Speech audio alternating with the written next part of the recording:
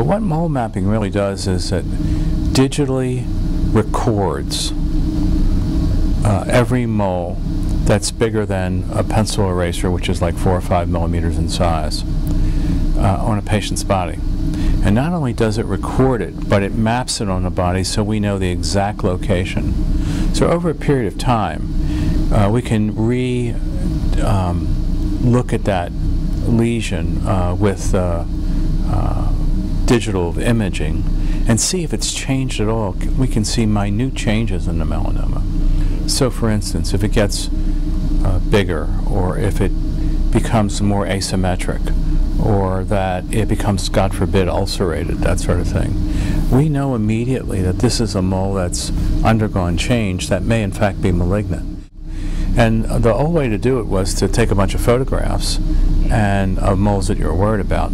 But that's sort of hit and miss. This is a systematized system that looks at every area on the body, and we can actually go right back to that mole, the same mole, in a year's time to look at it again. So it really is a very excellent way, in my opinion, to follow a patient who has many, many moles and can't look at them all. They're on their back, they're on their legs, you know, that sort of thing.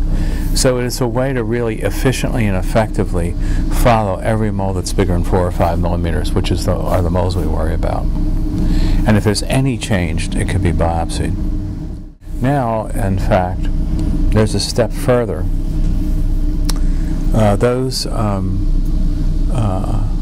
images are now computerized on a system called Watson, which converts all those mole pictures to ones and zeros, and now it's on a computer program and has the computer look at it, and if there's any minute change in any mole, it's completely picked up. It's immediately picked up by the computer system. So it's sort of an added way. It's called Watson is the name of the system. And we have actually three melanographers who really do the mole mapping, and the report is given directly to the patient and to the referring physician. It should be checked once a year. And if the patient notices anything different within that year's time, they should immediately see their dermatologist.